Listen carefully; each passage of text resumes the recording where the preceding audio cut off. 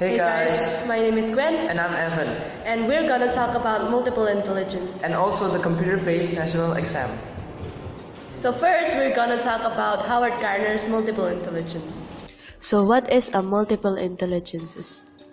Multiple intelligences is a theory where it differentiates intelligence into specific modalities rather than seeing intelligence as dominated by a single general ability.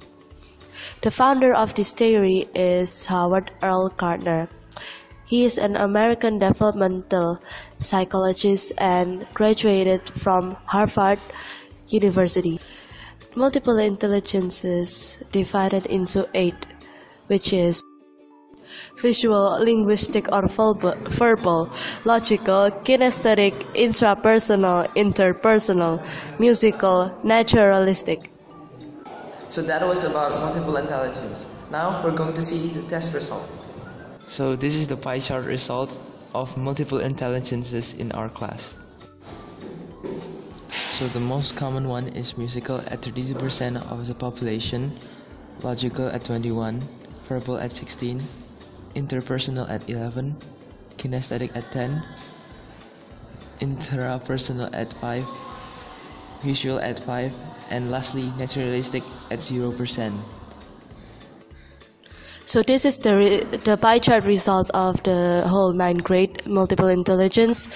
The most common one is musical with 29% of the population, and then followed by logical with 80% of the population, and then kinesthetic, and then interpersonal, intrapersonal, verbal, naturalistic, and at last visual. So that's the test result, and now we're gonna see our interview that we did with our friends that happens to have the visual intelligence.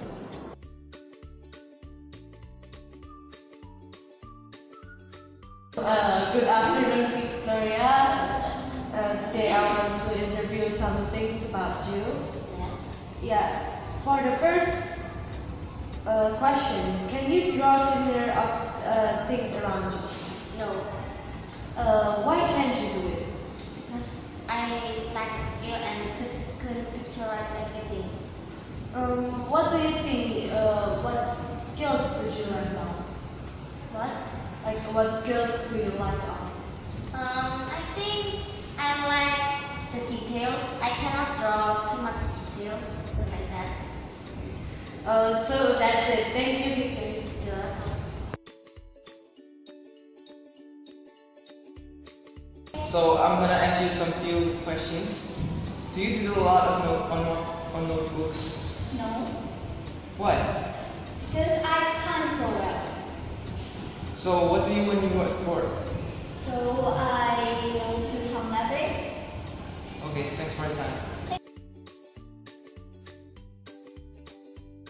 I would like to ask you some questions.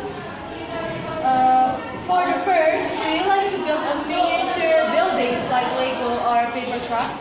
Yes. Why do you like it? Because it's fun.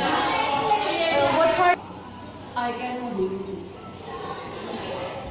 Goodbye. Thank you. Moving on, we're going to talk about the computer-based national exam. So this is the history of the national exam.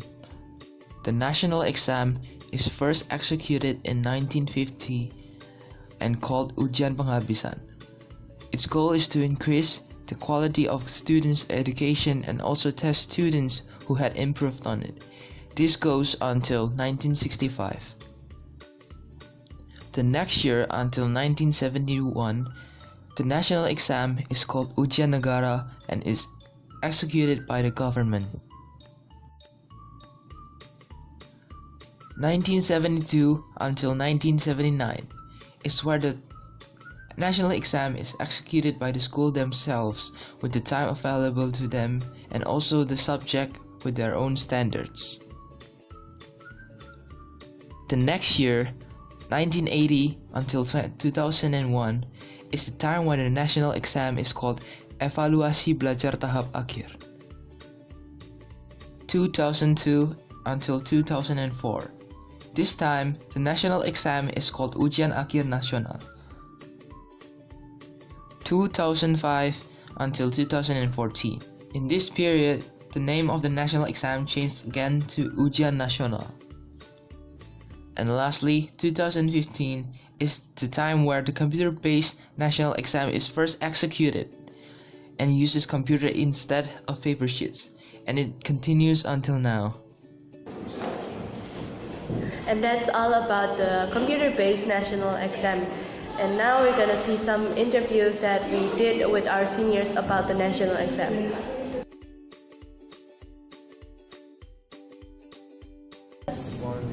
I would like to interview you some questions. For the first one, do you think the national exam is important? No. Why do you think so? Because I think the national exam stress the student. Okay, what program would you like to replace the national exam? I think a normal final exam would be enough. Okay, thanks for your time.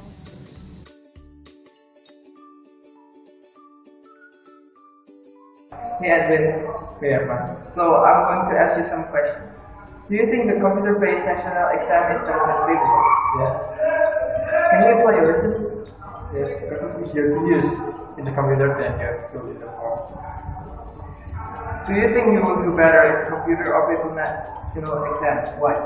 Yes, because it's easier to study in.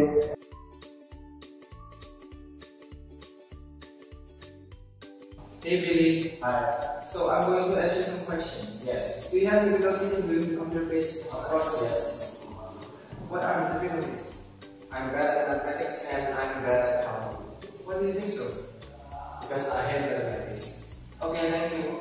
Yes, you're welcome. So that was all. Now we're going to show you 10 study tips for visual learners.